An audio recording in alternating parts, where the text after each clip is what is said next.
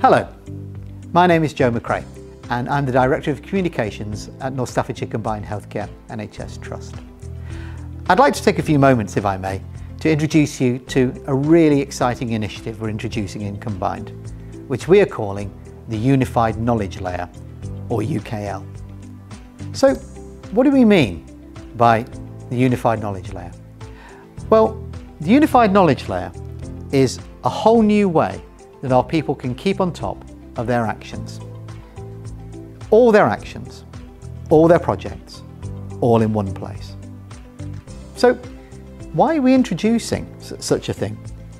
Well, we're all very busy people, supporting the delivery of outstanding compassionate care, whether we're working in frontline clinical teams or in the corporate services supporting the frontline. And as busy people, it's sometimes difficult to keep on top of all the actions we've signed up to or have been allocated to us.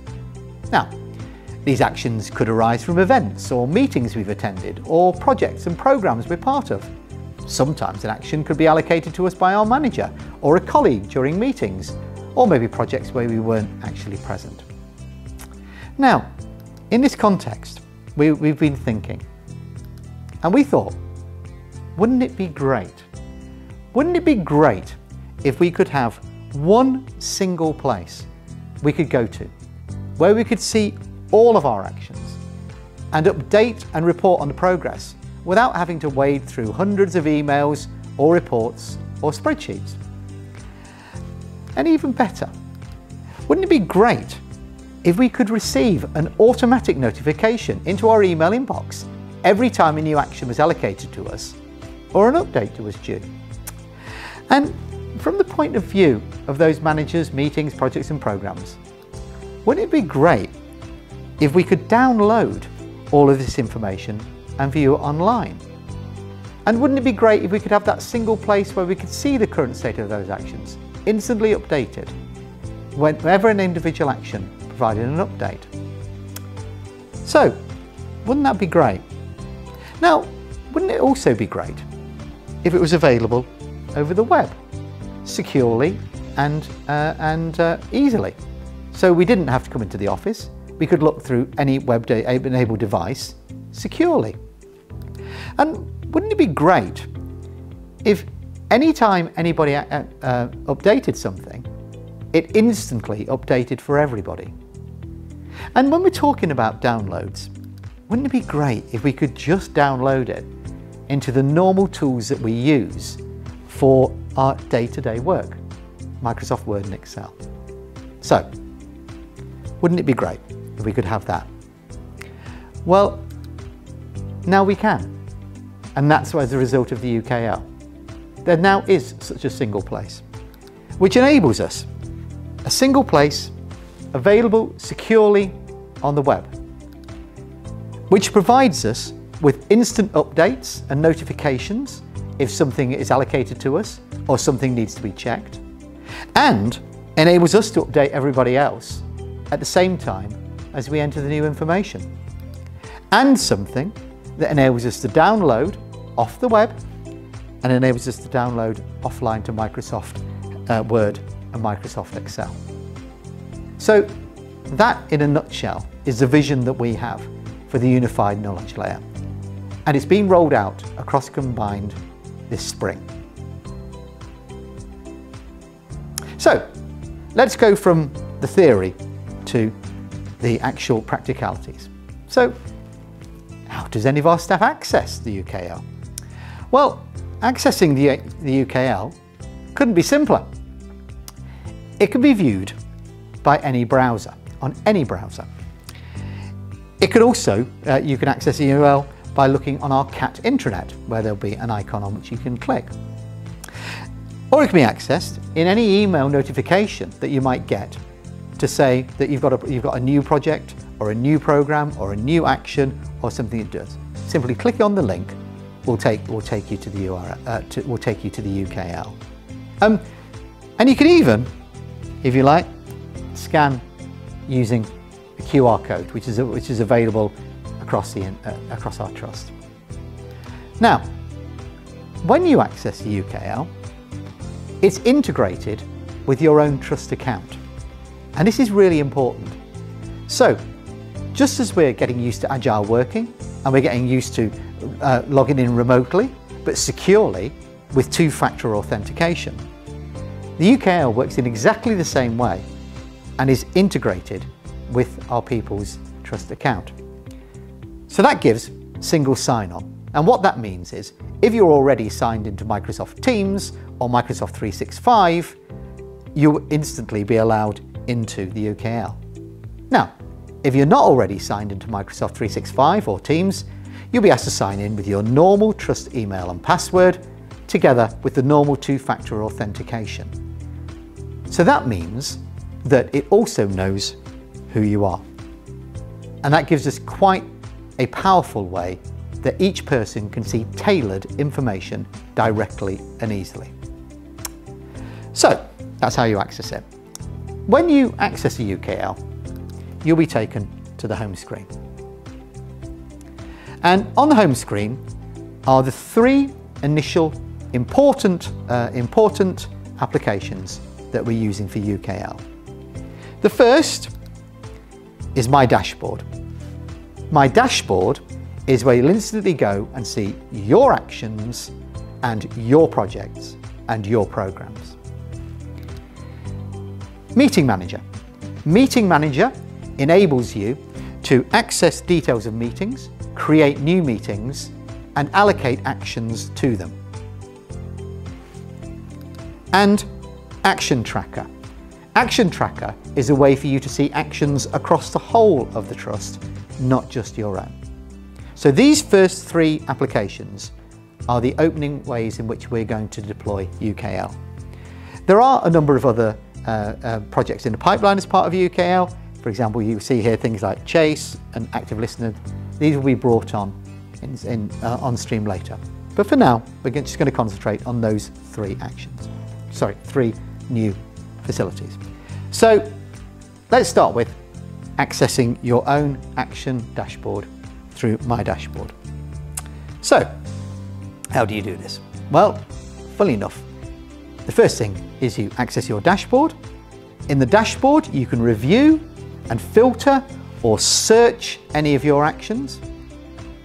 And thirdly, it enables you to update your actions, all through My Dashboard. So, to access My Dashboard, couldn't be simpler. If you're on the home screen, you simply click on the icon for My Dashboard. If you're anywhere else on the UKL at any time, you can get to it by just clicking on the menu item. When you get to My Dashboard, here's how you can review and filter or search your actions. So what you can see here is I'm signed in as myself, Joe McRae. This is my dashboard. And down here you can see that the actions here are all the actions where I am the action lead. Now, I can filter all of these actions, okay? And I can filter by any actions between a certain start date or with a deadline end date. I can filter by whom the executive lead position for that action is. I can filter to just show me items that are overdue or not overdue. I can filter according to which team it comes from. And I can filter according to various action statuses. Now we'll come on to this in more detail, the action statuses, but initially that action is either ready to commence, in progress, completed, or cancelled. Now, each time you filter, the number of the projects that are related to that filter will change here. Okay, so here, for example, you can see here, for example, I've got certain start dates for my actions. If I filtered according to a start date that only had between March and April, you see it's changed, and some of the actions have come into focus because they've been applied to the filter. Okay, now you can progressively filter each time. So each time you filter, you can get exactly to the things you want. So for example, on these, I could say, okay, so I've seen things with a certain start date or completion date. I also just want to see things that are overdue, or I just want to see things that are completed, etc. You just apply each of the filters, and each time you apply a filter, you wait for a few moments for the UKL to complete its filtering process, and then it will refresh the page. So that's how you can get to the actions you want. So, how do you update your actions? So the first thing is, you can filter your actions directly on the screen, okay? And the things you can filter on the screen are here. So you can filter, you can update the description. If you click on here, it'll fire up a dialog box. You can update the description. You can filter the start date or the expected completion date if a project has slipped. Or if you've completed the action, you can put in the completed date and change the status to completed. Okay.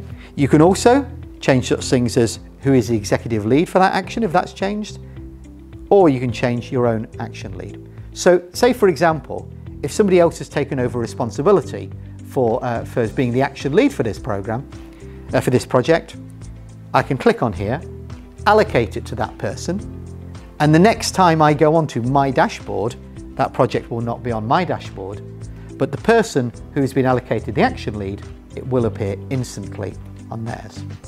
Okay.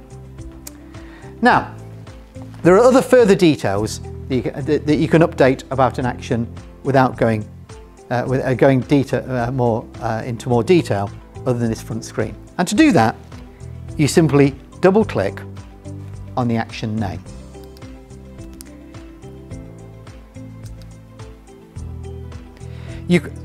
Before we get to that, there is an important button here called Excel Export, and as explained, what you can do here is once you've filtered all the actions, if you want to take that away, either to review offline or send to your own manager or send to a team, if you click the Excel Export, it will download an Excel spreadsheet with all of these details for you.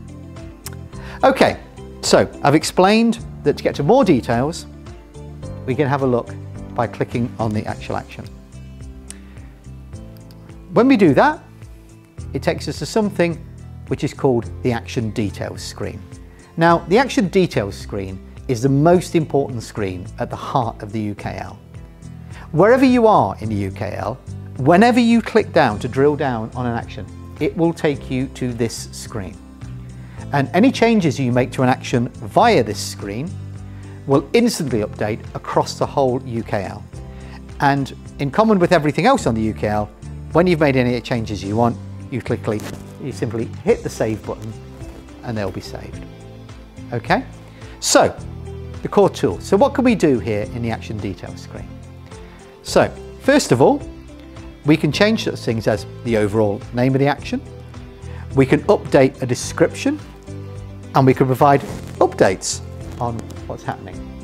Okay, and anybody who wishes to see the current state of the action will see your updates and see the description. Okay, so that's the first section.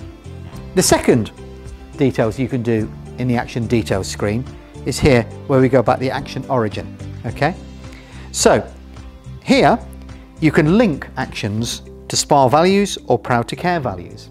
Okay, now in doing so, that helps with things like everybody knows with the quality account each year when we need to see what have we done to demonstrate our commitment to being safe or being personalised, or in our Proud to Care values to being compassionate or responsive. Any action that you are the owner of, you can flag that this has a contribution. And then at a later date, when on the reporting system, anybody can see all of the actions, for example, that relate to us being responsible. So it's a really good way in which each individual action owner can keep the rest of the trust updated, and people who are collating that information can have it done automatically rather than having to do it as a completely separate enterprise exercise. Now, also here you'll see that you can set an action for a project, and you can also say whether or not that project is part of a program down there. Now, we'll come on to that later about how to allocate projects and programs. But what that means, of course, is it means that projects and program owners can also see all of the actions that relate to those projects, and it's all collated automatically. Now, also on the Action Details screen, Here's where you can set who the action was initially raised by, who the executive lead is, and who the operational lead is. And those can be updated from this section within the action details screen. And finally, you can update the progress of an action. You can set its start date, its target date, its predicted completion date, and its actual completed date. So let's have a look in a little bit more detail about how you do things on progress. So progress tracking and reporting is really important. It's one of the core things that the UKL exists to do. So how you set these. When you first create an action, you can create the start date. What is the action by which this action has started or is due to start? You can also set the target date. So set when the action is first created, and then set this is the target date that we are setting for this action to be completed. As the action continues and you need to review, you can set what is the predicted completion date. So if it looks like it'll be done before the target date, or it looks like there might be some slippage, the action owner can update that each time. And so anybody anytime can see how we're doing against the original dates that we set on creation for its target. Okay. Now, as I said, you can set the status to be it's not started, it's ready to commence, it's cancelled, in progress, completed or archived. Now what that means is you don't need to necessarily wait until a program is starting to build in the actions already. You can create them with a start date in advance and set it to not started. The action owner will be notified, and as soon as the action is started, it can be done to in progress, set to in progress, and you can track it from there. Now, when an action is completed, very simple. First of all, you enter the completion date on which it was actually created. So in the case of this action, we have an action where the target date was the 16th of March. The latest predicted completion date was the 13th of March, but in actual fact, it was completed on the 8th of March.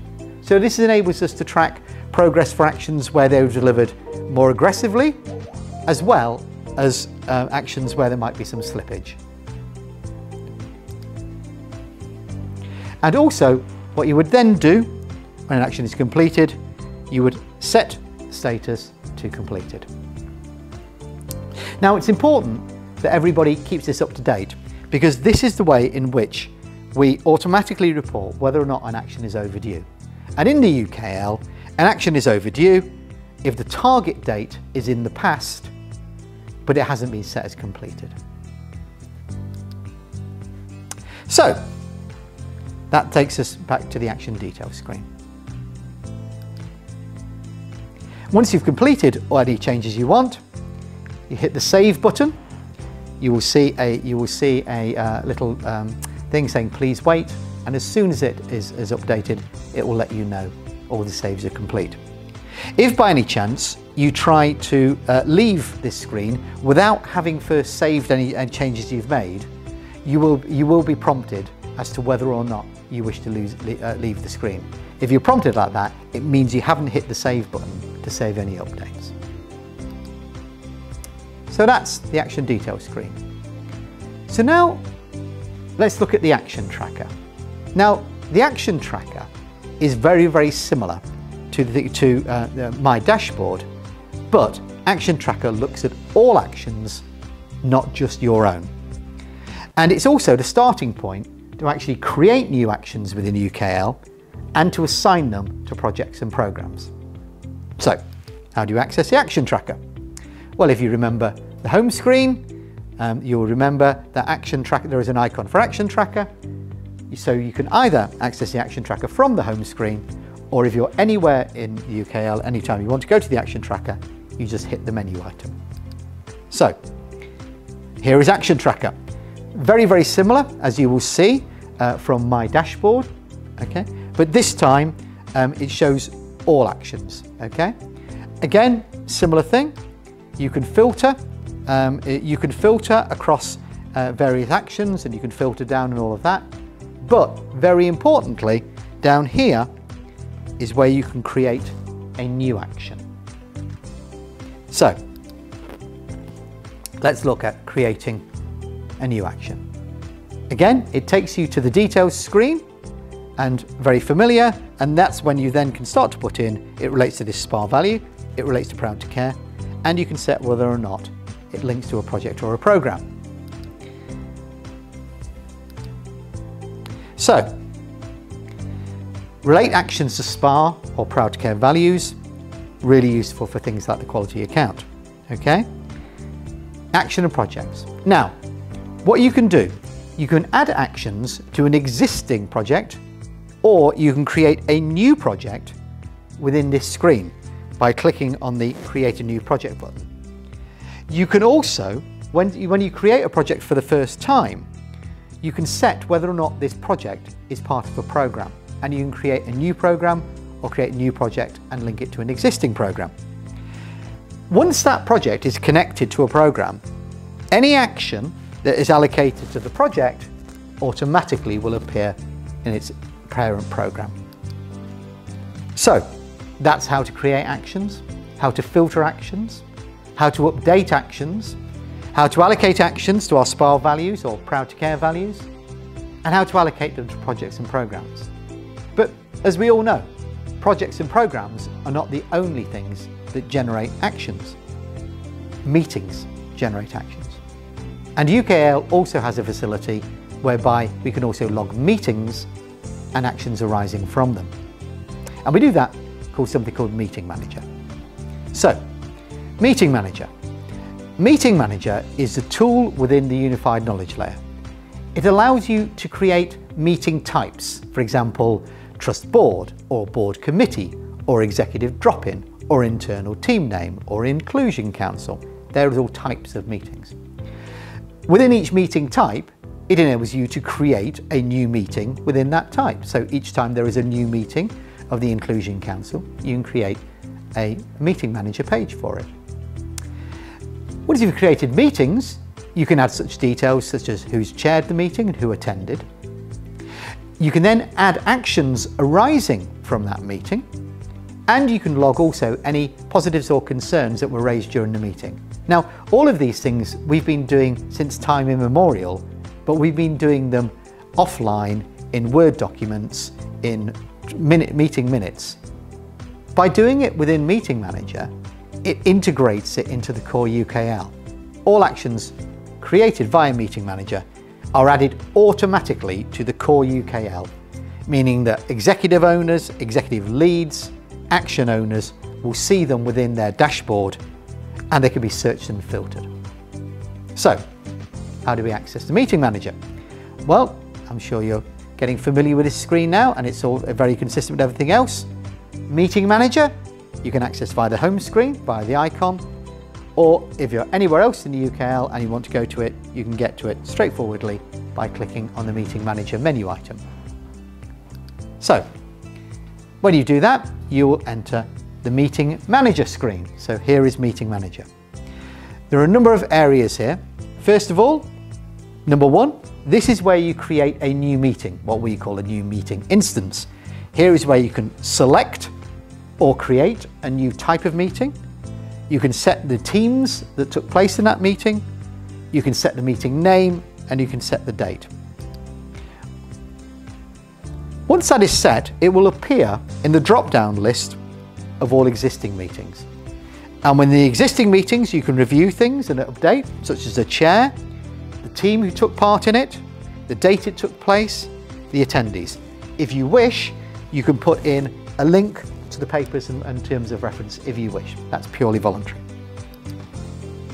Over here is where you can set actions and positives and concerns. Okay? So, let's take a little bit look at that. How do you create a new meeting or a meeting type? Well, the first thing you do is you either create a new meeting type if it doesn't exist, but first click on the drop down and it will show you all the meeting types that are already in UKL. You can then select any trust team or teams taking part. Now the list of teams in UKL is exactly aligned with the teams on ESR, so it's completely integrated with our teams across the trust and our core operations. You give the meeting a name, you set the date, and then you simply click on Create Meeting. The UKL will create the new meeting and they will add it to the list of meetings that are available for you to edit. So, view and edit a meeting, chair and invitees. You select the relevant meeting from the drop-down list. The UKL will load and then display the existing details for that meeting, which you can edit. Who's the chair, which teams, which date, who is invited, and papers.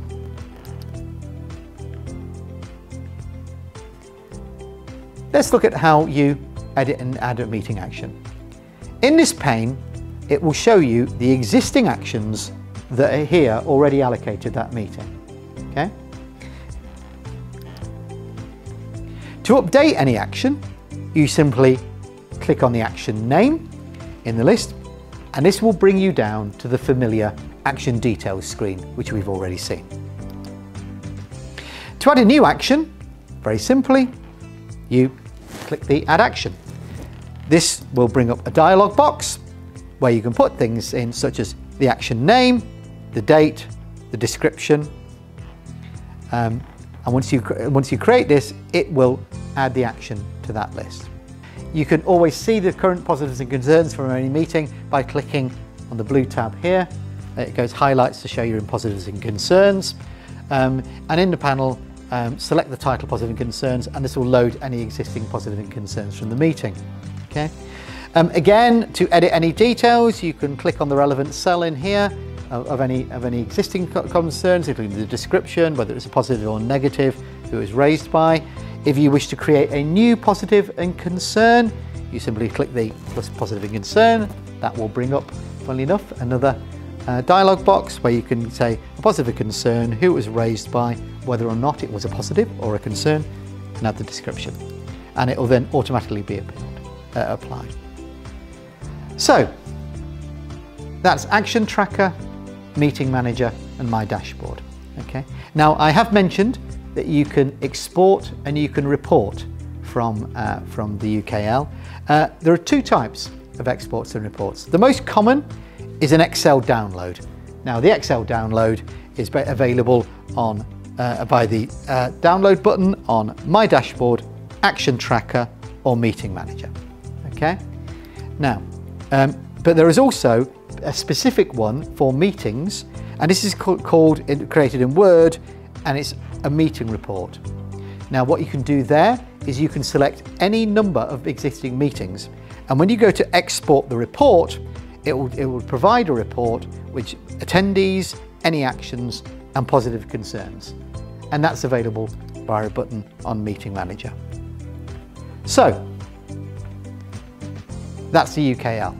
So starting this spring, as we're rolling it out, for the first time across the trust, now every single one of our people can access all of their actions, program, projects and meetings securely over the web in one place. They can receive automatic notifications into their email inbox when they've got a new action or something needs updating, and link directly from that email into the UKL. Any changes that anybody makes on the UKL will instantly be shown for everybody. So it's an end to multiple emails with multiple spreadsheets or multiple Word documents. Everything is done one place, once, instantly. And as explained, it can be viewed on the web, or it can be downloaded into Word or Excel. So let's finish where we started. Welcome from the comms team and our colleagues who've helped develop the UKL to a place where for the first time we can see all of our actions, all of our projects, all in one place. Thanks very much.